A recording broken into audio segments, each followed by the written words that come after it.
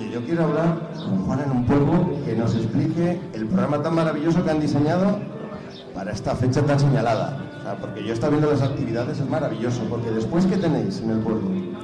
Pues a ver, hemos empezado esta mañana hemos tenido un acto un poco más institucional para conmemorar esos 50 años, que hemos estado acompañados, que agradezco muchísimo que haya venido en representación de toda la Comunidad de Madrid, al director general de Patrimonio.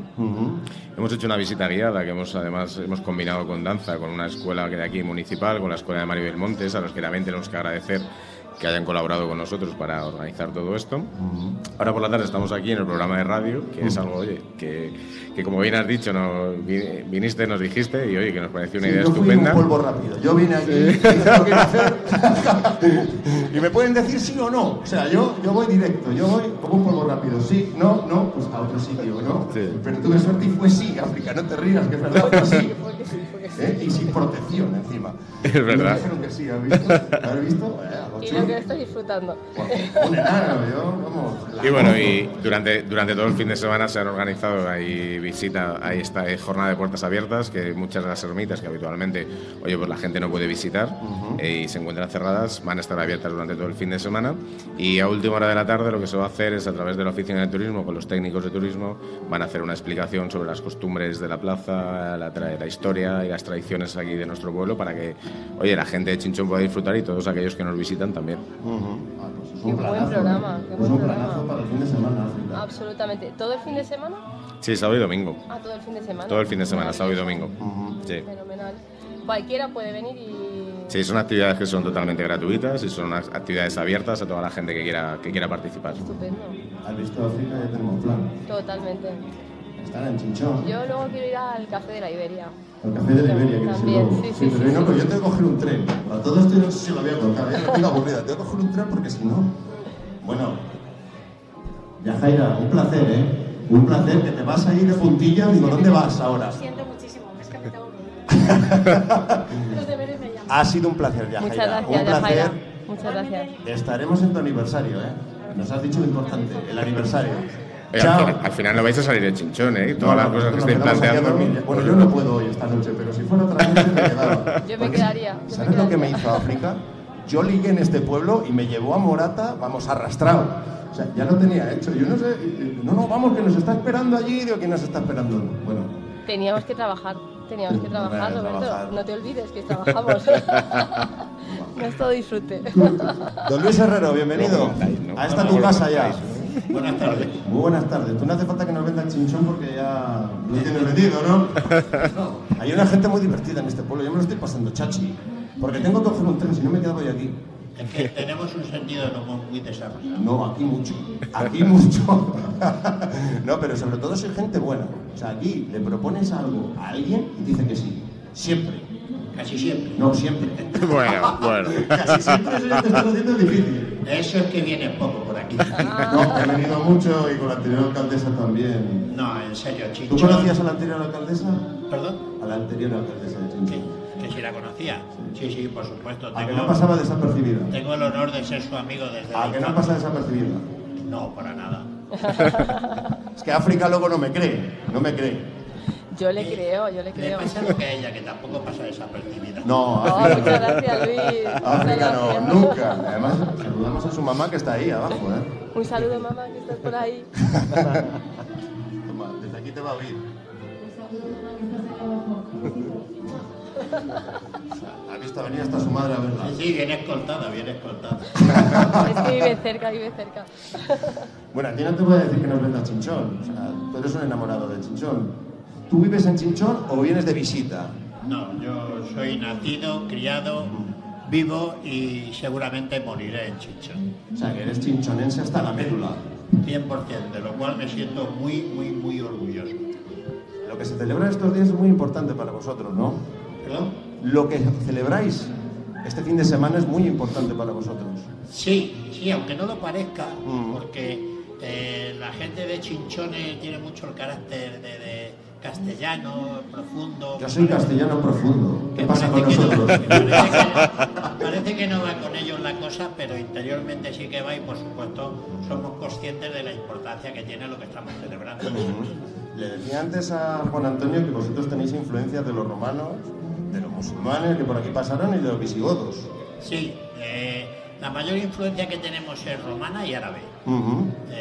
Hay costumbres árabes que han persistido hasta hace relativamente poco tiempo. Por ejemplo, usar la bufanda, el tapabocas, o que la mujer caminara 2 o 3 pasos por detrás del hombre.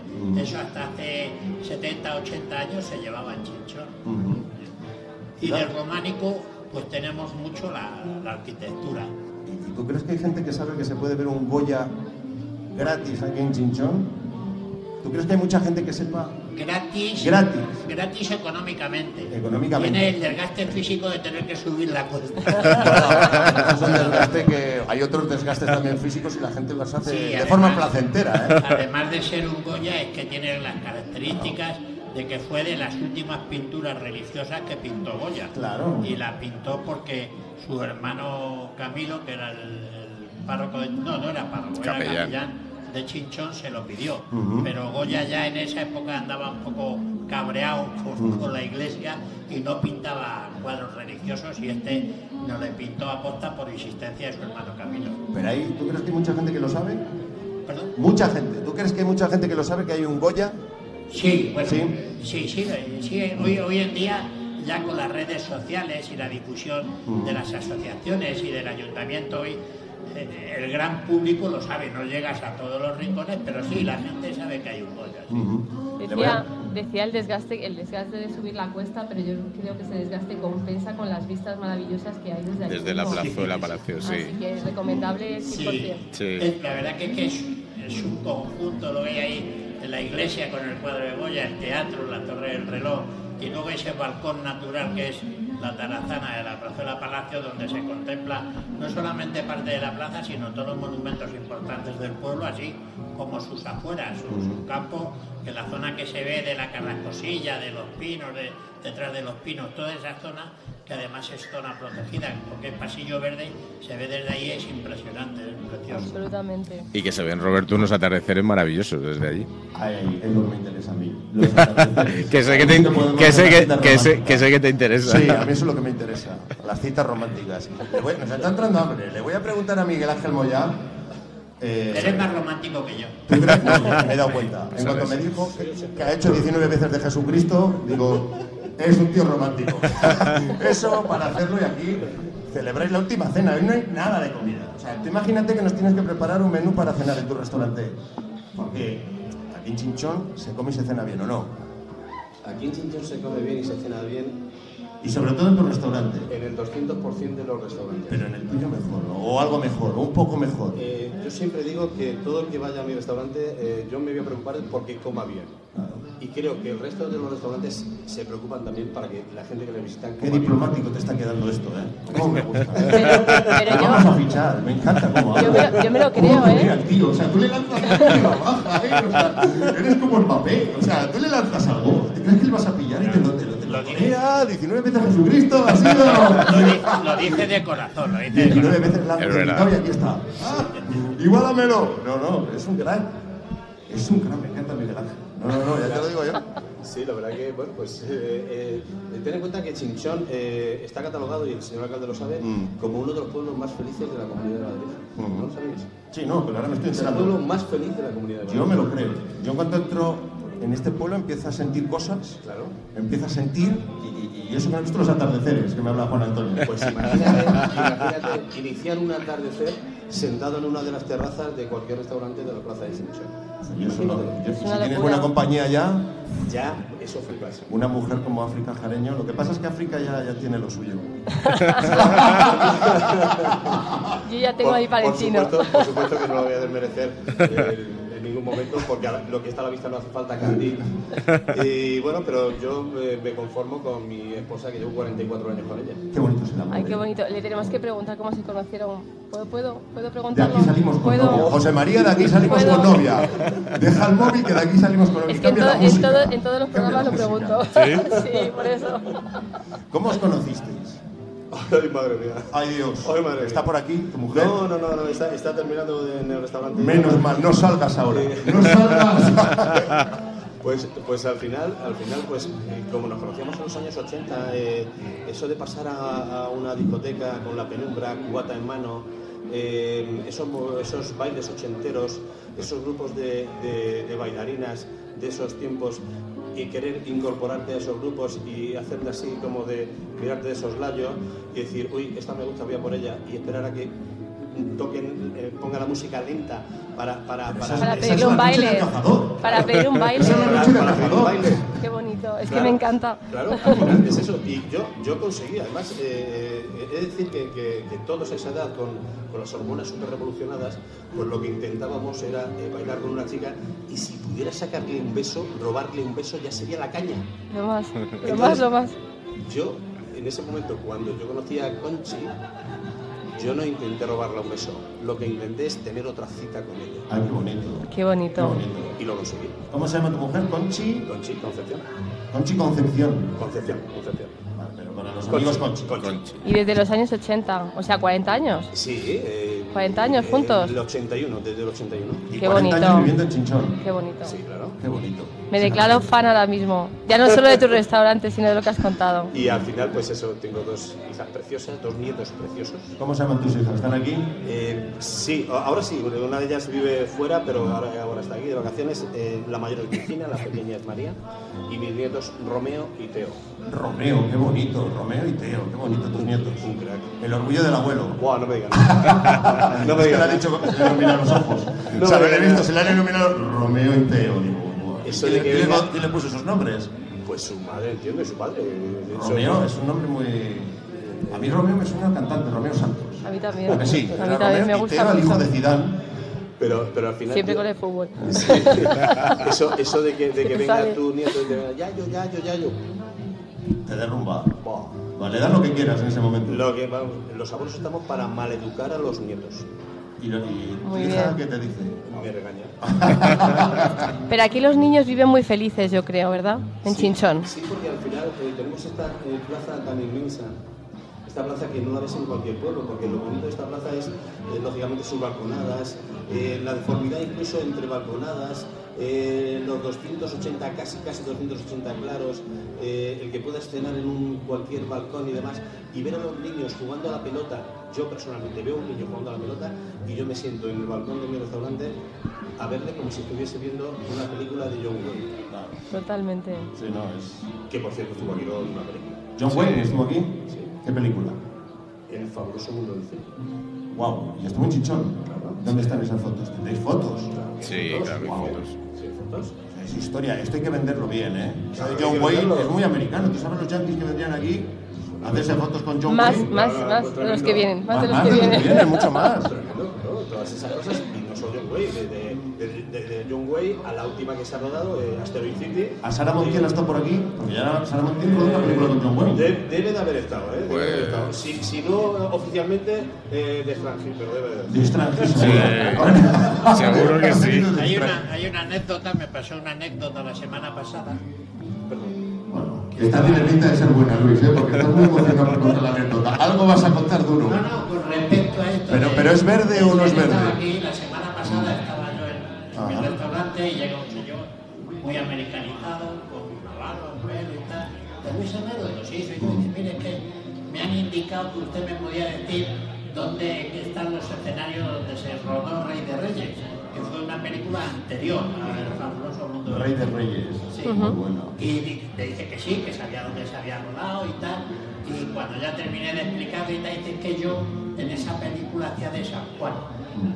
¿Tú hacías de San Juan? Él hacía de San Juan. Ah, él. Él hacía de San Juan. Y como tenemos otro actor en la mesa. Otra superproducción americana. Y venía a verse. Y él hacía de San Juan y venía a conocer, o sea, a recordar los escenarios ¿Pero naturales. tenía frase o solo hacía de San Juan y no hablaba en la película, en Rey de No, Reyes? en la película, yo he visto la película porque la han echado. Y él tenía varias diálogo. veces. Y tenía diálogo. Ole, ahí, Aquí no sale un papel, África. Aquí no sale un papel, no sé de qué, igual de la Semana Santa. Nos vamos a tener Yo que quedar aquí, Jesucristo no me pido, y Judas Y tampoco. el año pasado, o el otro anterior, estuvo Wes Anderson Ajá. rodando otra película aquí que estuvieron rodando estuvieron 3 meses, pero ya por la película estuvieron 1 año. O sea que siempre estamos liados de películas.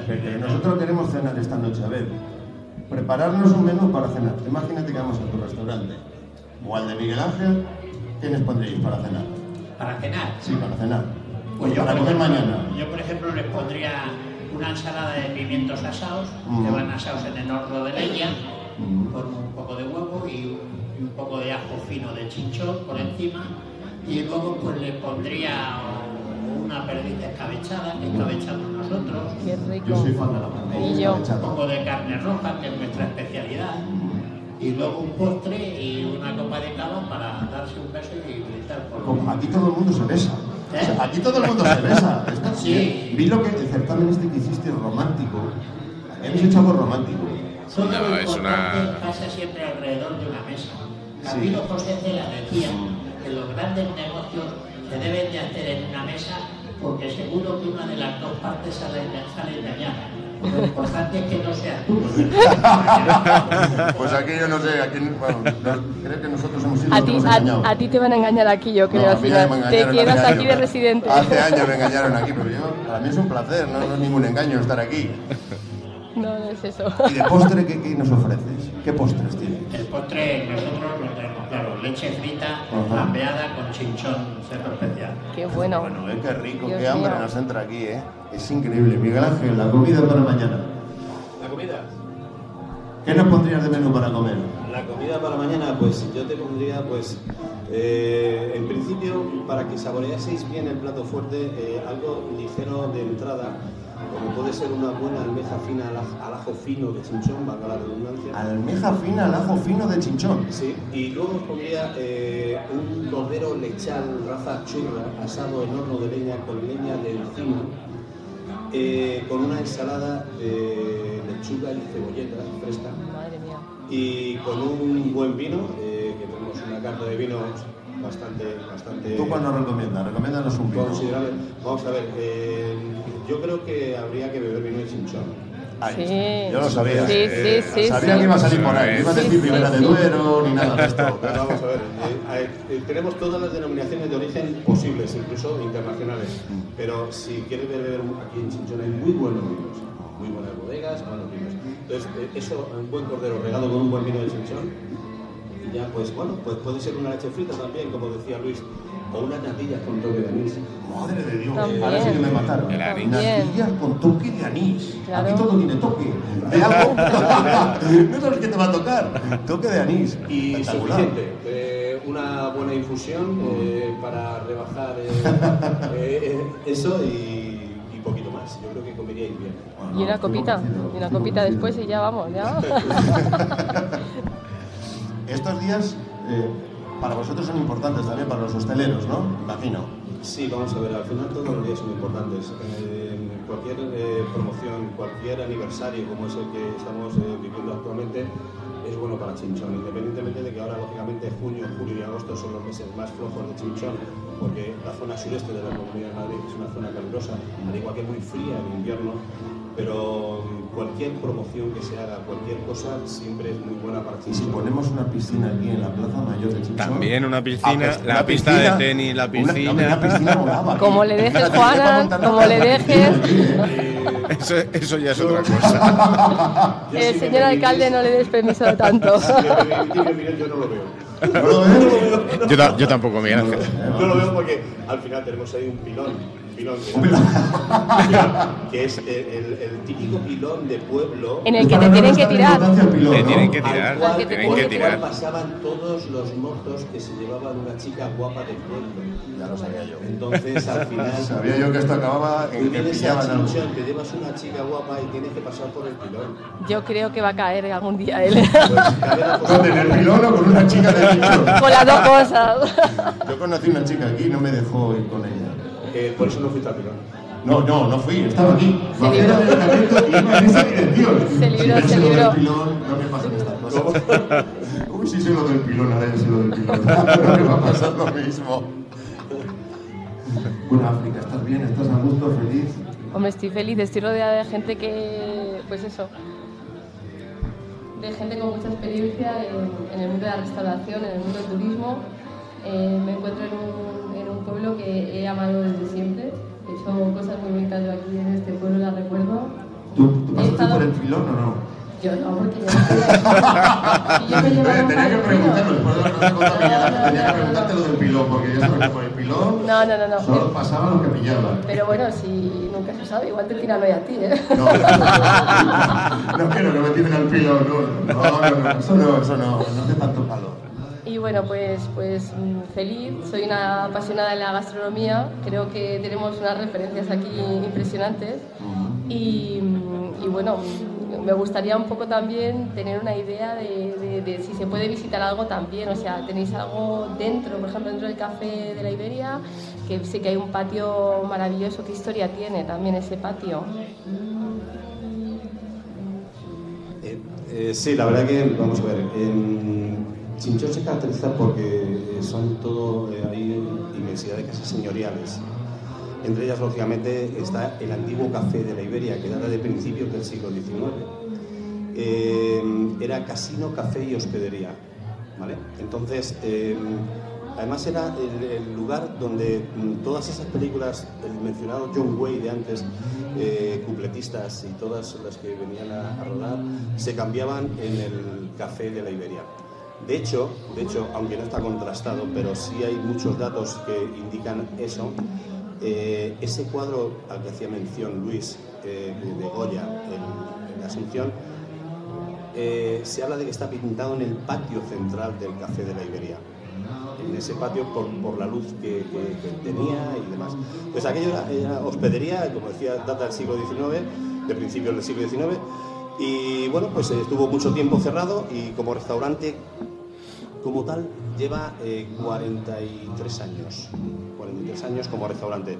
Entonces, bueno, pues creo que tiene muchísima historia, han pasado muchos personajes por allí, incluso el actual rey siendo príncipe, de hecho lo verifican las fotos. ¿Felipe VI? Felipe VI. Sí. ¿Por ahí ha pasado? Efectivamente. ¿Tiene foto? Efectivamente. ¿Tiene foto? ¿Tiene foto? ¿Y de Leticia? También. ¿También? Con Leticia siendo periodista. Ah, pero no cuando... Eran novios. Pero tú los tienes ahí cuando empezó el romance. Les tenemos ahí captados. Otra historia de amor. Y siendo reyes, vinieron a ver una representación de la Pasión hace el año pasado. Vinieron los reyes y las infantas, estuvieron viendo la representación. Leonor y Sofía estuvieron aquí viendo en Chinchón la Pasión de Chinchón el año pasado. Pero es muy famosa, ¿no? La Pasión de Chinchón. Bueno, la Pasión de Chinchón al final es una de esas tradiciones y de esa cultura que tenemos en nuestro pueblo que se ha sabido mantener, que es una cosa que nace del propio pueblo, de la gente del pueblo, que fueron precursores de esta representación, que es la más antigua de la Comunidad de Madrid y que se lleva representando más de 60 años. Tú eres vocacional, lo de ser político, ¿no? Tú lo tenías claro desde pequeño, porque eres descaradamente joven, tienes 36 años y eres el alcalde de un pueblo como Chinchón. Vosotros fliparíais cuando le viste 36 años y con esa energía. Bueno, en este caso ellos me conocen desde hace muchos años. Cuando era un niño, vamos. Cuando era un niño. Yo, Juan Antonio, me gustaría verle de presidente del gobierno. ¿De presidente del gobierno, Juan Antonio? A mí también me gustaría. Sí. A mí también, la verdad. Bueno, ahora estoy poniendo un poco las metas un poco altas. Yo de momento tenemos bastante trabajo con lo que tenemos ahora mismo y no hay que plantearse otras cosas. Vaya presidente Miguel Ángel, presidente del gobierno. Ya. Bueno, Miguel Ángel es que me quiere bien. Que hay ahora, mejor que se vaya, es una opinión, Sí, yo me voy a reservar la opinión. No, yo sabía que tú no te ibas a mojar. Es muy diplomático, Miguel Ángel. A mí me gusta porque es un señor. Como tiene que ser. Un señor. ¿Verdad? Yo sé que no, pero bueno. Tú eres muy periodista. Yo digo lo cada que uno. Pero, ¿cuándo tuviste claro que querías ser político? Que cuando tuve claro que quería ser político. Es que yo creo que igual alguien aquí en la plaza tomando algo dirá, joder, pues... Al final son, Roberto, son oportunidades que te surgen, es decir, al final tú haces tus estudios, tienes tu trabajo y al final son cosas... Yo para mí esto es muy vocacional, es decir, al final el ritmo y realmente para yo creo que sacar adelante y solucionar los problemas que tiene un pueblo tiene que ser una cosa muy vocacional. Sí. Aquí vienes a trabajar para los demás, claro. No vienes a trabajar para ti. Eso es lo principal que tienes que tener claro cuando estás en eso. ¿En qué momento? Pues no lo sé, es que esto al final son oportunidades... yo he escuchado de otros políticos, no voy a decir nombres, ni voy a decir ciudades, ni pueblos, que decían que no se ganaba dinero siendo alcalde. Digo, no, pero es que si tú eres alcalde o eres político, tú tienes que ayudar a los demás. O sea, es un trabajo muy duro. Es duro, es complicado, son 24/7, Roberto, y son pues llamadas, un domingo a las 12 de la noche hay un problema y te llaman, y un vecino tiene un problema, además que yo particularmente hablo, mi teléfono lo tiene todo el mundo y hablo con todo el mundo por WhatsApp, por WhatsApp porque hablas con Blanca de Balazul, a la cual la saludamos también, que tiene un evento con unos americanos mañana y hemos hablado con ella y doy fe, hablas con los ciudadanos de Chinchón por WhatsApp. Sí, es verdad, porque todo el mundo tiene mi número, porque yo estoy aquí y yo al final sí, soy un vecino de Chinchón también oye, y el trato no tiene que cambiar para absolutamente nada. Creo que eso es lo principal. Que no son como tú, o sea, parece raro encontrarse un alcalde como Juan Antonio, que es como deberían ser todos. La normalidad. Yo creo que sí, vamos. Bueno, cada uno tiene sus formas. Yo entiendo la política en este sentido y yo creo que al final tenemos que estar muy cerca de los vecinos, escuchar mucho, porque al final es la única forma de dar soluciones acertadas a los problemas que tienen. ¿Y es fácil ser alcalde de Chinchón? ¿Es fácil? A ver, ser alcalde de Chinchón, lo primero de todo, es un orgullo. Roberto, es un honor, es decir, al final, representar un pueblo con tanta historia, un pueblo con 5.800 habitantes, pero que está posicionado en el mapa, no solo a nivel autonómico, sino a nivel nacional, y también a nivel internacional, lo primero es un orgullo y un honor. ¿Es fácil? Pues hay momentos para todo. Llevo relativamente poco tiempo, el próximo lunes hacemos un año, y hay momentos para todo. Hay momentos buenos, hay momentos peores, pero también te voy a decir una cosa, las cosas cuestan mucho, pero también es cierto que cuando se llega, salen las cosas adelante, al final todo el sacrificio que se ha tenido que hacer, te olvidas de ello y al final te quedas con que todo ha salido para adelante, se ha podido solucionar y eso es muy gratificante. Sí, qué bonito, Resultado del trabajo bien hecho. Estar orgulloso del alcalde que tenéis, ¿verdad? Yo conozco muchos, y muchas. Lo estamos. Lo sabía. Cuando te he visto la cara vas a decir lo estamos. Me encanta tiene mucho rollo, ¿Quién le dio un papel de Jesucristo? ¿Quién le dio esto? Tú vas a ¿Quién reparte esos papeles?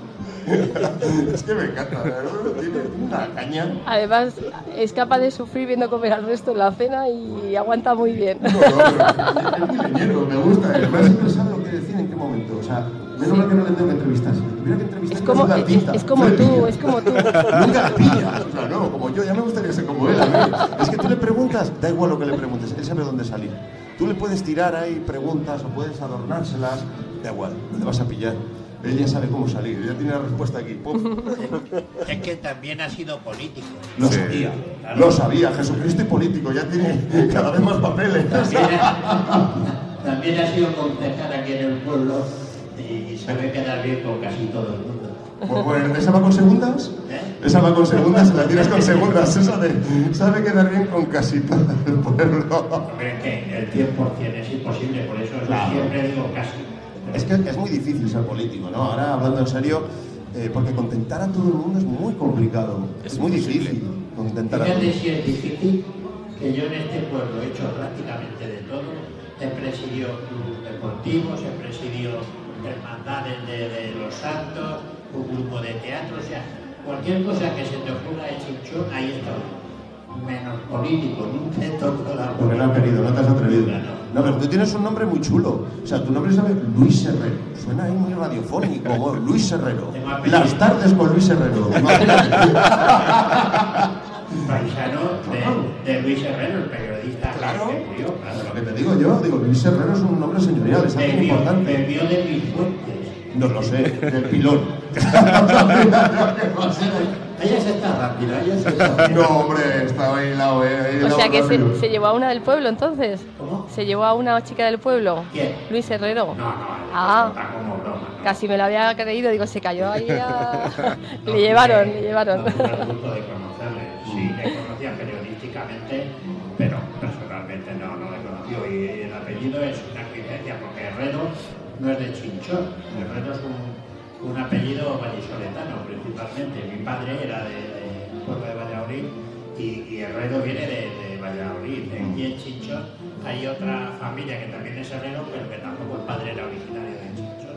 O sea, no es un apellido Herrero de Chinchón. ¿Cuál es el apellido más típico de Chinchón? Pues me imagino que como casi el resto de España, García. García, pero Chinchón. Yo soy García, debe ser. segundo, pero todo. Va a venir Luis Herrero, no me han dicho Luis Herrero García. Chinchón Moya, por ejemplo, hay otros Moya. Estamos marqueses de Moya y sí es cierto, hay varias familias Moya. Sí. Y sí, junto con otros. García sí es cierto que tiene razón, que García es muy es un clásico, pero sí es así. Sí. García viene porque dicen que en guerra, al que el padre no tenía, García le ponía. Madre de Dios, ¿cómo le ha quedado, ¿Cómo le ha quedado? Y eso que no has querido presumir siendo político. Me ha valido para el papel, Sí, es que he hecho mucho teatro y me queda algo. ¿Y tú de qué hacías? ¿A ti qué te tocó? Yo era el director. ¿El director? Director. ¿Has visto que listo? Ha hecho director. El director de la obra. Claro.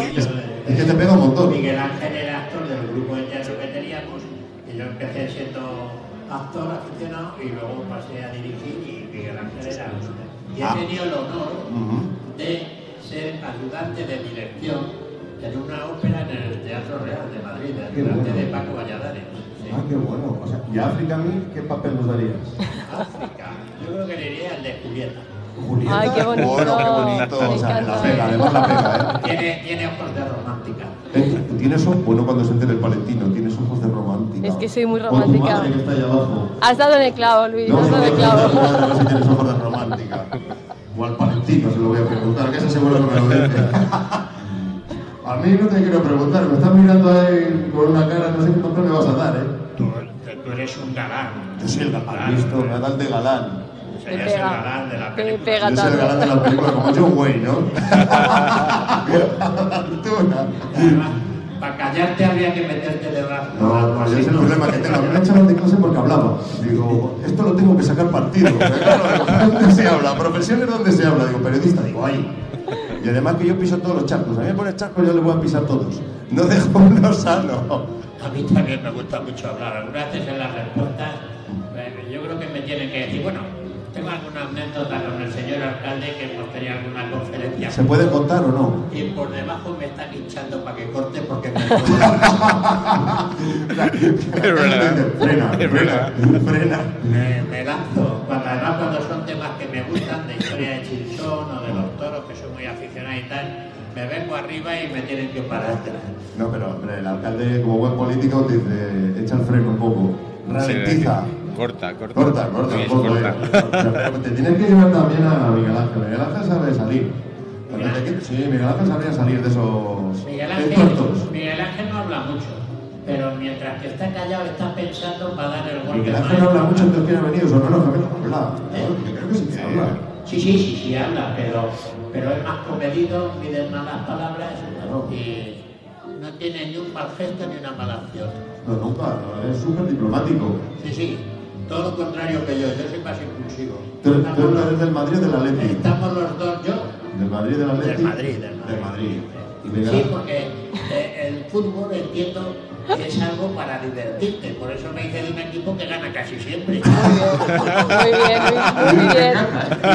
Para ser del Atlético que está siempre enfadado, pues... O sea, el alcalde del Atlético. O sea, cuando vinimos aquí yo vine con la camiseta del Madrid, porque habíamos ganado la liga, y yo vine con la camiseta del Real Madrid aquí. ¿Qué alcalde? ¿Qué va? Eres del Madrid. Yo soy del Madrid. Te lo decían como broma. No digas que entras a todo. Poca broma con eso. Es verdad que viniste con la camiseta. Claro, vine con la camiseta del Real Madrid. Aquí viene con la camiseta del Madrid. Este año, ¿cuándo van a presentar a Mbappé? No me queda claro. Tú seguro que lo sabes. ¿Perdona? Mbappé, ¿cuándo le presentamos? A ver, me traes sin cuidado. Es que yo soy del fútbol, pero más romántico. Yo soy de los de Santillana, Juanito, ahora no sé ni cómo se llama. Aquí también son del Madrid, ¿eh? Está claro que son del Madrid. El Chinchón, gente mayoritariamente del Madrid. Yo creo que el fútbol, como el resto de las cosas, se ha materializado mucho. Y yo creo que no sienten tanto los colores como se sentían entonces, ¿no? Lo que yo te hablo, la época de Juanito, Santillana, del Bosque, de Camacho, toda esa gente que además coincidía con mi época joven, pues lo veían luchar. Ahora ves un partido o luego ves las crónicas y te da como un poco igual, ¿no? Si no hay dinero por medio, además están besándose el escudo ahí y al otro día se cambian de equipo, ya que no. Sí, bueno, pero eso hoy en día está a la orden. Además, Miguel Ángel tiene un yerno futbolista que jugaba en el Atlético de Madrid. A ver, pásale. Ya sabía yo que había uno del Atlético y entraba aquí. Sabía yo que había uno del Atlético. Pero de esas cosas. Toma, le mola Tienes un jet, ya te has metido en un lío. ¿Te has muerto, no? Sí, me he metido en un lío porque al final Javier, la pareja de mi hija María, no es muy dado a seguir en medios, ¿no? Sí es cierto que, bueno, pues es decir, que él empezó en el Real Madrid. ¿Ves? Allá viene madridista. Con su hermano Víctor, y bueno, pues luego pasó al Atlético de Madrid, y en el Atlético de Madrid ya Víctor tomó otros derroteros y él terminó en el equipo B del Atlético de Madrid.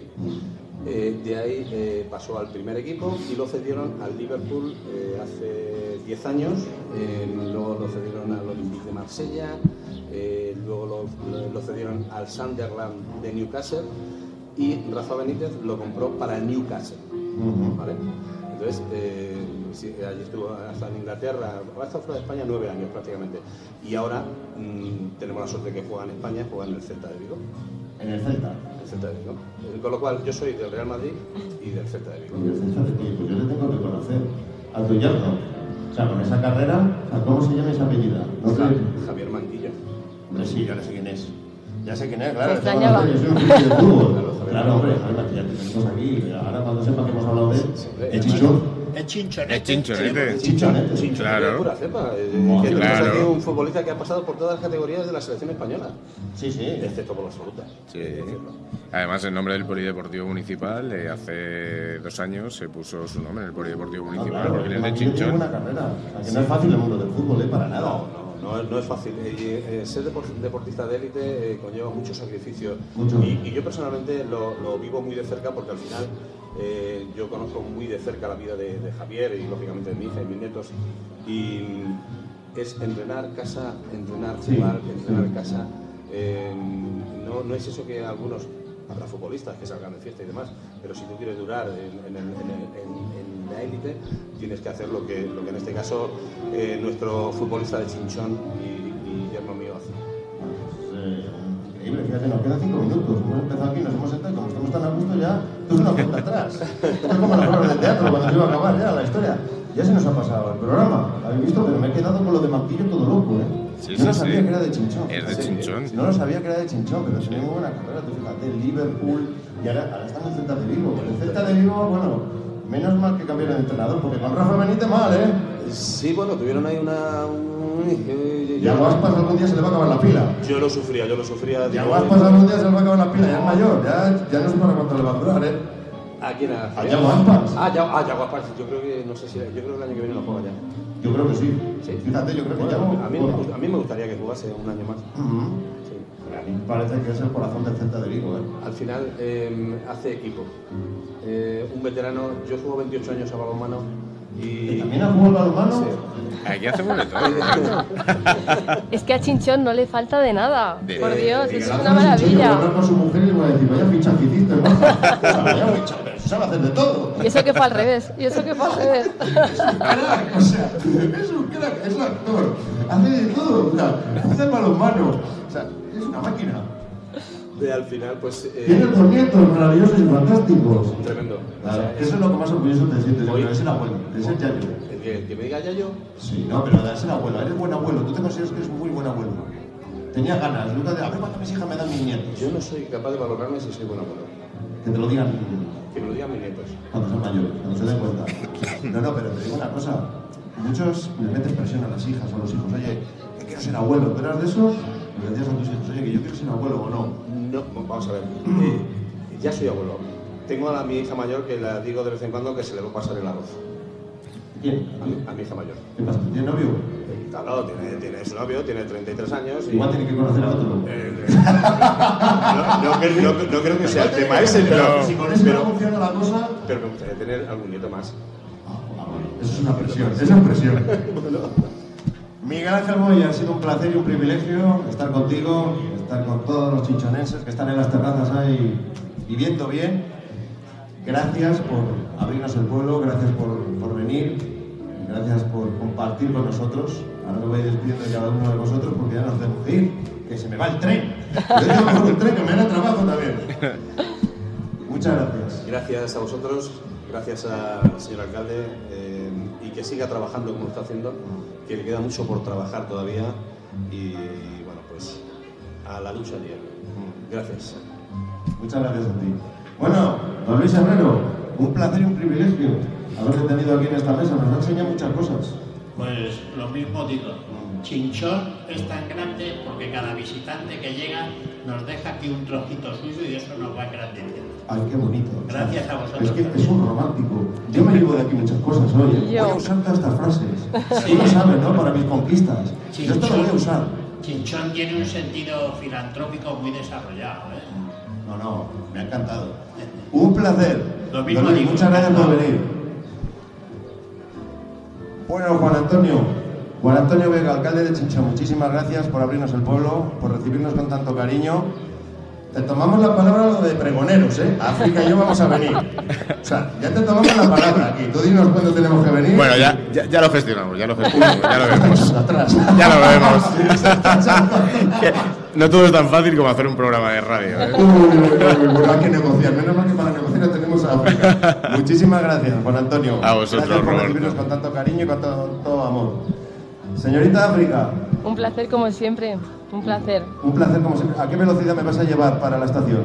A la que marca la vía. Ni más ni menos. Ha copiado.